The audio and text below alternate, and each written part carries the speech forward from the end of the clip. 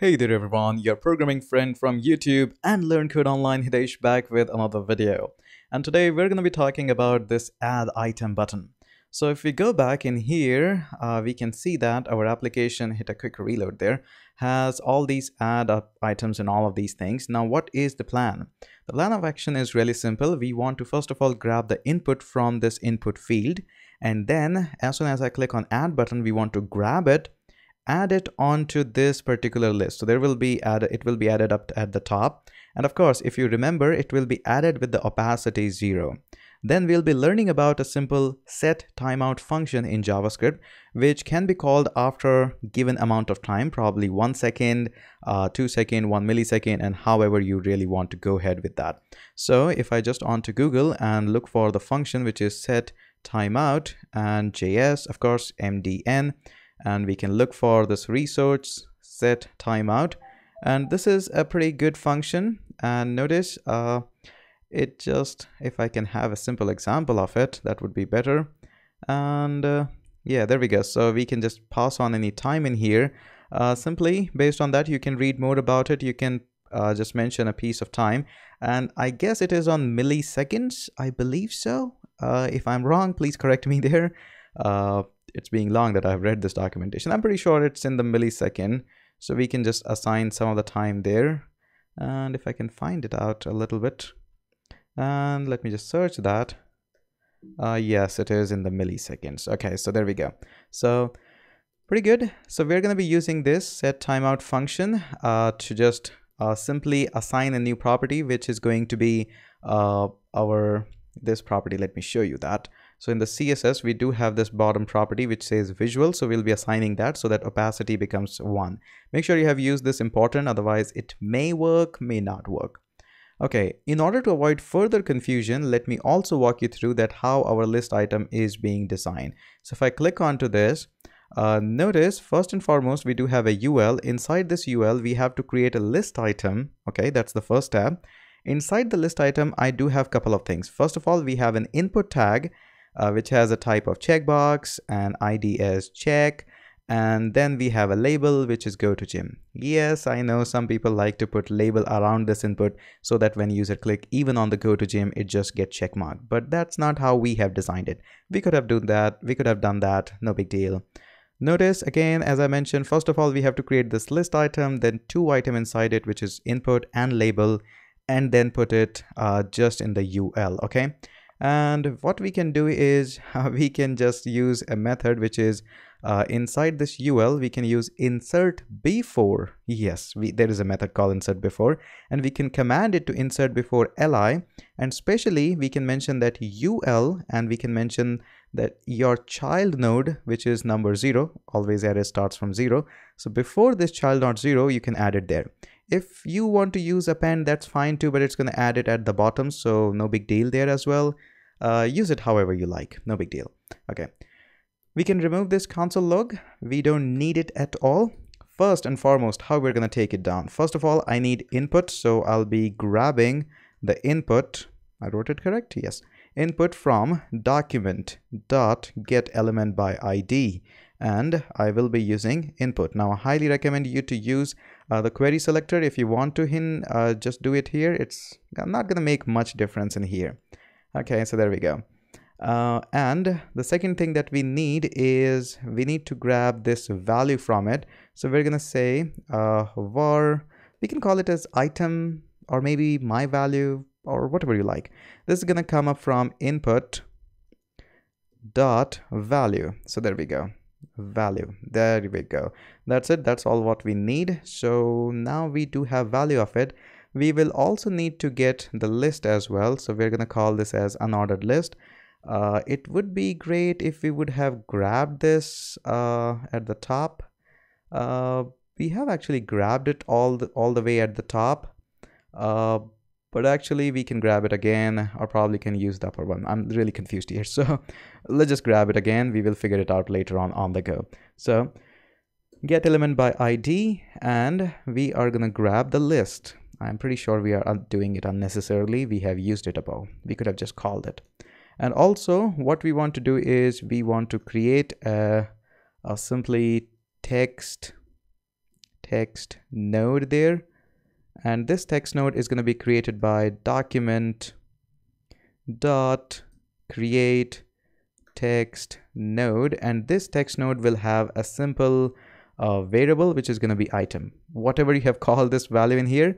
Okay, so what we have done is we have created a text node which is having the item, so whatever the user has input, we have actually grabbed that into this text node. So whenever we'll be creating a new input box in here, just like this one, li, and inside the label we are going to just put it there. Okay, so pretty easy stuff. This is the exact plan we are going through. Okay, enough of this. We have grabbed almost everything what we need. Now, first and foremost, let's just make a check and an assignment for you. We're going to use if statement here. So we're going to say if the item, which is the value I've grabbed from the input text, is actually equals to empty string, then we simply want to return. Come on, I can write return false. So when we return false, it actually doesn't really work anything. So here's a quick assignment. Add a p tag and assign a value of enter your to do. So what you have to do, you have to create to do. You have to create a p element on the go, and just below this input tag you have to insert that p tag and should have a value of this enter to do. Okay, so really no big deal. And once we learn how after some time we can just set an opacity to 0 or 1, we are going to add that property, or you can write a new CSS to just remove that. Okay, so this is the plan, and this is a small assignment for you, and we'll be working on the else case. Okay, so if it is not empty, what I really want to do is I want to create an li. So I'll be holding that in a variable. I will be calling this as document dot create element. There we go. And I want to create an element which is of type input. In case you're wondering why we are creating an input type, notice we do have input. So we are creating this input, which is, but I haven't mentioned that what type of it should be. So what I can do is you can mention onto this that what kind of checkbox and everything you want. I just did a mistake. Yes, I want to create an li. Come on, how can I do that? So we have created a li. In case you got confused just a bit there, first and foremost, we need to create this li. Then we'll be creating an input and then label. Okay, I hope I didn't made a mess much there. So this is being created, li is being created. Now we want to create a checkbox. So we're going to be creating a check box. And notice I have actually used an li directly here because I have already declared my li above. Since I forgot to declare the checkbox, that's why I declared it on the go. You can declare it at the top as well in case you are planning to use it much like that. Okay. Now we want to create an input of type checkbox. So really simple. We're going to use document dot create element, and this time I want to create an input. There we go. Now this input should have some properties. It should have a type of checkbox and should have a name of item. Okay, just like what we are having in here. We don't have a name actually, so we can just ignore that, but surely we need to assign a type in here. And also we need to assign an ID of check. This is going to be a new stuff that you will be learning here. Okay, first of all, this checkbox can be assigned this type directly by calling the property type. Okay, and you can simply say that you should be a checkbox. There we go. So no big deal. This is all being done. Now the thing is, the interesting one is how we can assign ID or a class to any kind of this checkbox, or maybe a paragraph tag, or maybe an h1 tag. It is really simple. Just name your element, in this case your checkbox, and then you can use a property known as not a property, a method which says set attribute. Now this set attribute takes two parameters, a string, kind of a key value pair. So my key is ID, and the value that I want to assign to it is check, and I believe I called it as checked. Let me just show you that. Yes, ID equals check. So I'm just having it. So as many as you wish you want to have it, you can have it. Sadly, it cannot take more than these two parameters. There are some great solutions on the Stack Overflow, like creating a helper function in which you can pass on an object and it will assign that. But these are like going around with them. Ultimately, we have to run this function again. Okay. So now this attribute is being created. This is all first type. We have created a checkbox. That's done. And let me just write some comments for you. That would be helpful. Create li. So we have created that. And now in here we have done is create a checkbox. That's the second thing we have done. And the third thing that we are going to be doing is create label. Okay, so now it's time to create a label. Shouldn't be a big deal. We are going to call var label, and this label is going to be created by document dot create element. And we want simply a label, no big deal. Okay, so label is being created, and this label, does it have any properties? We don't have any properties for it, although we can add some of these properties. We don't need it. Okay, we just need a property for this li check, which is my check.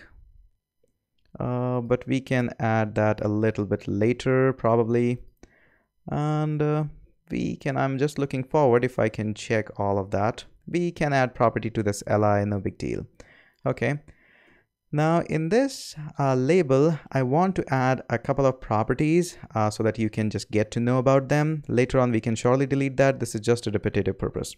So label, if I want to add any, just use that set attribute and you can assign any property. Now you might want to use a for here and check, not the check, for and item.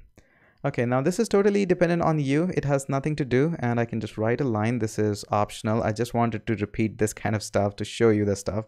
If you want to leave this line, that's totally okay. So we have created our label. Now it's the fun time, is add these elements on web page. Okay, so how we can do that? That should be absolutely simple. First and foremost, we need to use our unordered list, and in this unordered list we need to append a child which is known as simply a label, and then we will also append in the li. Let me just show you first and foremost these things.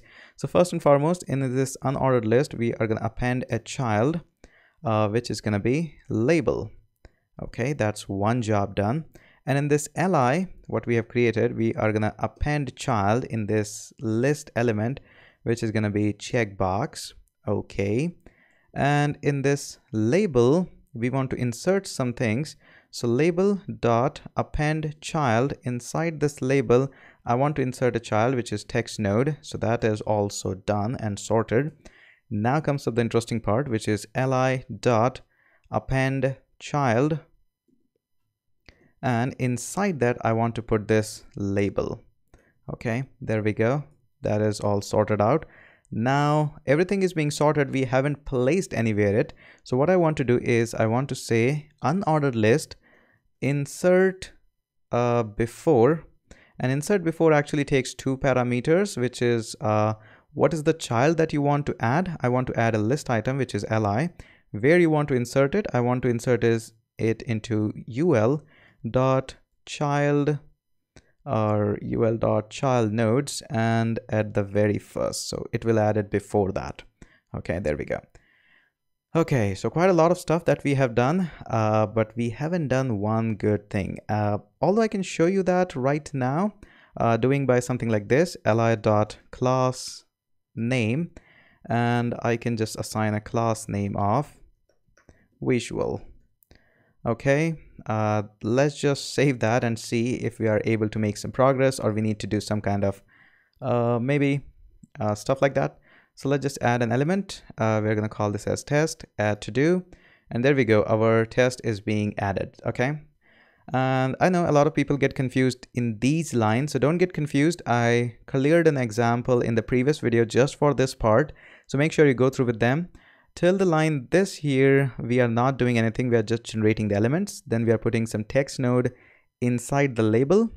And So notice here what we are doing inside the UL, we are creating a label, and this label we are holding as an li. So li.append child is checkbox. Inside the label, we are getting a checkbox. We are just append child actually doesn't really get li into inside that, it just appends to it, so it just will add a later on. What I mean by that is when I select this guy, this test actually, notice inside the li there is an input and then we have labels. So append child doesn't insert inside the input element, it just insert after that element. Okay, so I might have mischosen some of the words, so that's what we are doing. Okay, now so far what it's doing is we are not actually clearing the input. That's the one thing we should be doing. So let's just do that here. How we can do that, we can simply say input dot value is going to be equal to empty string. That's it. Now save that and let's just see if we have a test. Add to do, it cleans it up, gets here. It just gets added just right here. I want to give some of the visual effects in here as well. I know video is long, but let me get that. So we're going to cut that out and we will be doing something with set timeout. Now this set timeout can be a little bit tricky because it uses a couple of things. First thing that uses is the timeout. So how many time you want to spend based, like it's usually in the millisecond. So I want to just get like 1 millisecond or 2 millisecond. I'm going to go for 1 and I can paste my code in here. So it will execute after 1 millisecond, this guy in here. Is it millisecond? I'm pretty confused in here. I have to look into documentation. So when I say test, add that, notice it gives you a nice feeling. Probably 1 is like too much early. I want to go for 2 at least. So get him back here, test and add to do, and notice it gets it smoothly, not much smoothly. I want it to be like more faded out. Okay, so there we go. We have done this my awesome to do, and we have added some visual effects onto it with just set timer. Now here's a quick assignment for you. Now you have learned that how you can set the timer assignment. I hope you have done with this assignment as well. So now add this effect on your p tag as well, and after some time what you have to do, initially it should have opacity of 1, and after like 2 or 3 seconds the opacity should become 0. So that's your simple assignment. I know this video is too long, but sometimes, you know, stuff need to be done in the same video, otherwise it can become much more confusing. There we go. Let's clean up the code. I know I have redeclared some of the variables many times.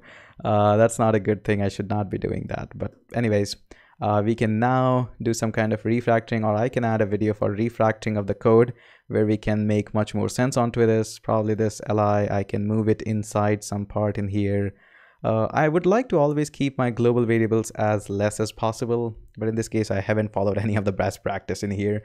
Probably in the upcoming videos I'll try to use that. So that's it for this video, and let's catch up in the next one.